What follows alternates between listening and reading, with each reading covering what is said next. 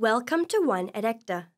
This video tutorial will guide you on the use of ONE ECDA to search and update the personal particulars of educators under your purview as a centre administrator. From the left-hand menu, select Search and click Educator. From the Search Criteria page, filter your search.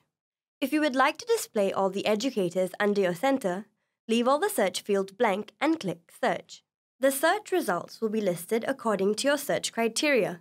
Click View to select the educator you wish to view. The educator's personal particulars will be displayed. To update the educator's personal particulars, click Update at the bottom of the page.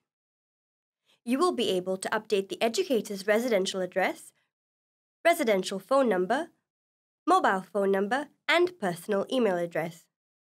Update the necessary details and click Next. Verify that the information is correct and click Submit.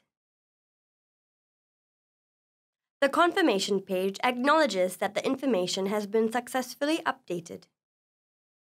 We have now come to the end of the video tutorial. Please call the help desk at 6735-9213 if you experience any technical difficulties.